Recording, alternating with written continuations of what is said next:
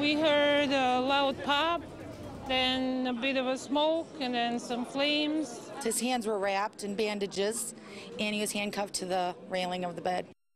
Passengers describe a terror attack and the arrest of a suspect who tried to blow up a plane as it landed at Metro Airport. The Christmas Day bombing attempt has everybody from the Department of Homeland Security right up to the President of the United States on alert tonight. The suspect says he was acting on behalf of al-Qaida when he tried to detonate an explosive on a flight from Amsterdam to Detroit. Yeah, the flight was just landing when the frightening incident took place. Incredibly, though, nobody was seriously hurt.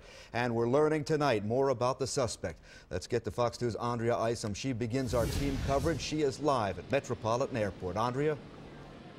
As the hours go on, you are right. We are learning more about the suspect, and quite frankly, the details are chilling. And it's very scary to think what could have happened to so many innocent people if his plan to kill would have worked. The ambulance, fire trucks, and a lot of fire departments, were coming in here. They went through customs, they went, beyond immigration, and they came out with a dark-complexed male. Looked like he was early 20s. His hands were wrapped in bandages, and he was handcuffed to the railing of the bed. The man, the menace, 23-year-old Abdul Mutallab of Nigeria. And he is no stranger to Homeland Security. His name is on the do not fly list. And according to investigators, Mutallab's despicable actions were all on al-Qaeda's behalf. Sources telling Fox News his instructions were to blow up the plane over U.S. soil. The Northwest flight originated in Nigeria, made a stop in Amsterdam, and then on to Detroit. And it was here where he allegedly tried to execute his plan. There were 278 passengers on board. It's a scary moment, so when you're out there, you really don't know what is going to happen. What the FBI first said to be fireworks ignited on the flight soon took a more sinister turn. Experts and investigators concluding that the explosive device, a mix of powder and liquid, was much more powerful and potentially deadly.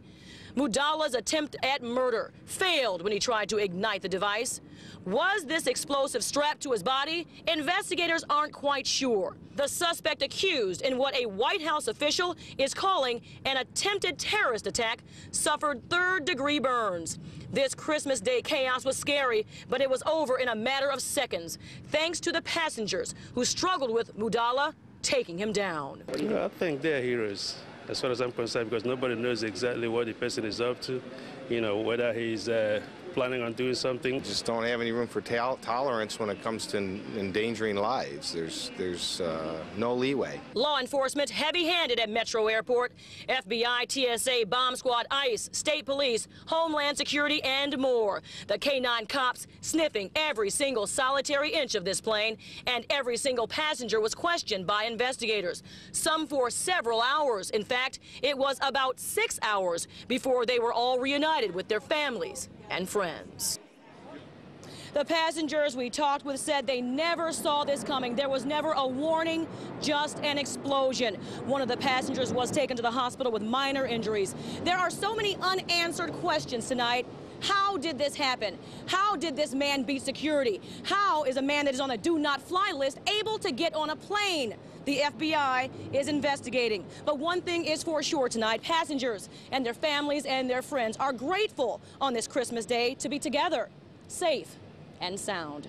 We're live at Metro Airport. Andrea Isom, Fox 2 News.